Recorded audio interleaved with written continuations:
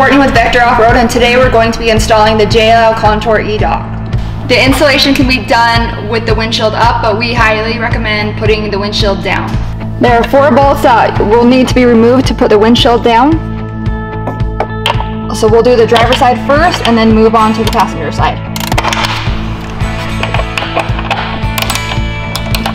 To remove the windshield wipers, you'll need to use a small flathead screwdriver to expose the nut. You'll need a 15mm socket to remove the nut. Once they're off, you're going to pull the windshield wipers off. If you don't want to remove your windshield wipers, or if you have light pods, you can use a strap so that your windshield does not go all the way forward. You'll need to remove the middle liner. And then also there are 4 dash caps, but you'll need to remove these 2.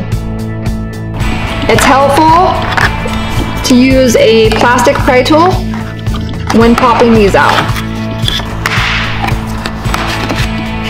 Inside each of these holes is a bolt that will need to be removed with a 10mm. Once your bolt is loose, it's helpful to go in with a magnet tool and pull it right out. Remove the bolt from the opposite side using the same technique. The passenger side has a special standoff washer that goes on the bottom of your standoff. It's easiest to tape it on there until you get it started and then lower it down into there.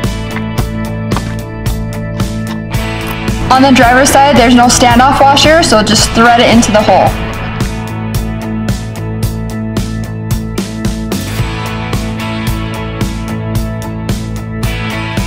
Now that the tray liner's cut, go ahead and put it back in there.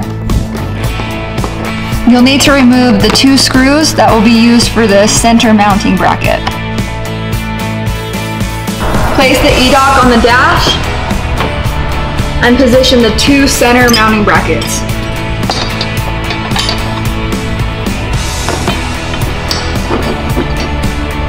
Replace the 2 screws holding the brackets. Keep all the hardware loose until the final step of installation. Now we're going to place the bolts using a 5/32 Allen key. For the driver's side mounting bracket, a drop-in insert is required. Place it in like so.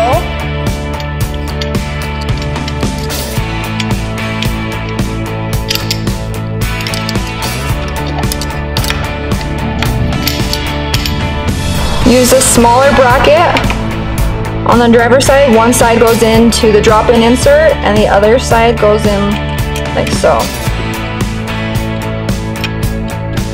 It's important to use the same bolt that came in your standoff on the correct side because the thread is different. On the passenger side, the bracket mounts to this corner.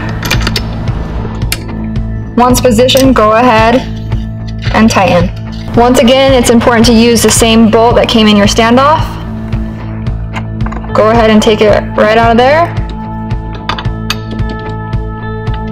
and screw the bracket right back in. Before the final tightening, you're going to loosen this set screw